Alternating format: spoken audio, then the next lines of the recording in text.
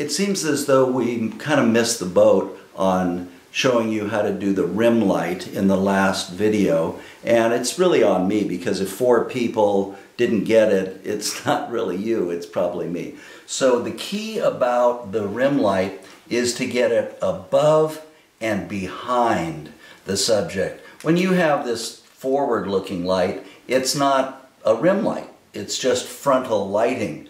But if I'm turned around here, and when I have the light above me, you can see that it creates a halo. And that's what we're going to try to get with this dog shot, is the light from above and behind the subject. All right, let's try this. So I've set up a couple of little flashlights, and I'm going to attempt to do this with my dog as the model. And if you just look over here, I've got one flashlight set up on this mantle right here, and then another one set up just sitting on a lamp shade. And then they both kind of intersect right here. Sherlock, come on. All right, come here. You can smell this. All right, come over here. Sit. Sit up, sit up. All right, you just stay right there. Stay right there. Huh, not good. Not good rim light. Why not? I gotta re-aim these lights. And it has to be tipped down. So come on closer here so you can see what I'm doing. So I've got a glove here, placed right here, and then I'm tipping it down like that. Okay, and you can see that this is going to create a pretty good rim light. Hopefully we'll get it on the dog. Can you see my hand in the shot? Okay. Okay, so you know about the treat. You come here, sit right here. Come on forward and sit. Stay right there. That looks very good, doggy. Stay right there. Oh yeah. Stay.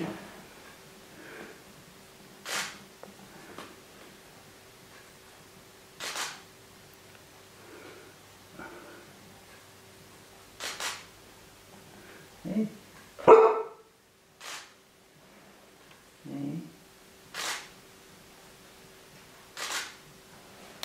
Good. Okay, you can stop. Now, something that could make the placement of these little lamps a whole lot easier, which I didn't use in the previous video because I don't want to have you all go out and buy more stuff, but there's these little rubber clamps that William has told me about, so I ordered some, and they have a little screw at the hole on the bottom, and then I've been using these clamps for years. I just bought a couple of more. They're very, very sturdy clamp, and they'll go onto doors and all kinds of things, and they have this gimbal on the top that you can rotate and place any way you want. So tighten that down just for a second, and then I'm going to screw this into the top of here.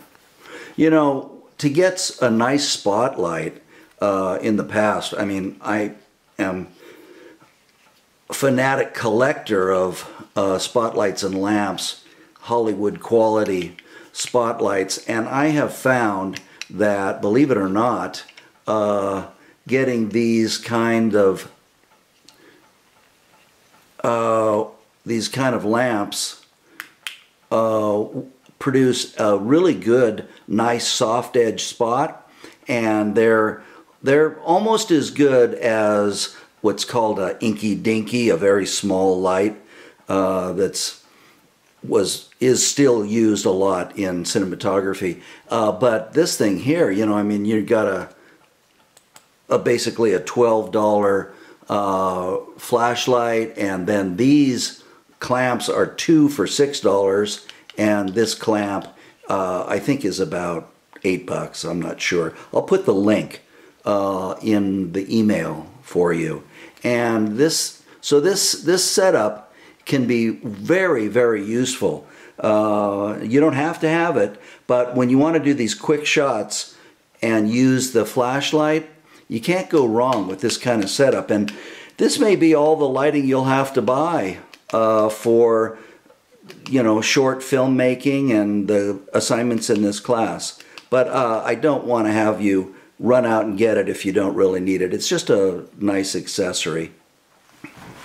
Now, another really great accessory that you don't have to get for this class, but if you take the beginning class, it is required, and it's a set of these close-up filters.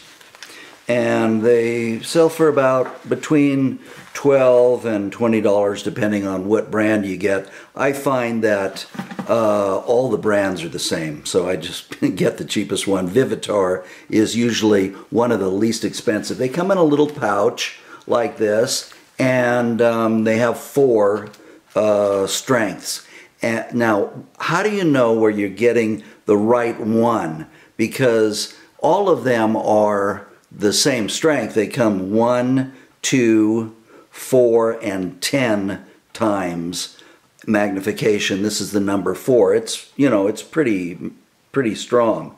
But how do I know what size I use? Well, I've got a Nikon lens here. I'm going to take the cap off, and then I'm going to look inside, and you're going to see right here that it's going to show 52 millimeters. And that is how you tell whether it is the right size that you need. Okay? And there it is. Make sure that you are getting the right size filter for the lens that's on your camera. Every model camera is different. And then you can just order this set of 4 close-up filters, and you'll be set. I tell you where they'll be useful is in future assignments when you have a cutaway in your picture story and you want to show a close-up. And they're also good for all kinds of macro work. They're not the highest quality. They're not like a macro lens that you'd pay $500 for, but they do a very, very good job. And for the price, I think they're one of the best investments that you can make in an accessory for digital photography.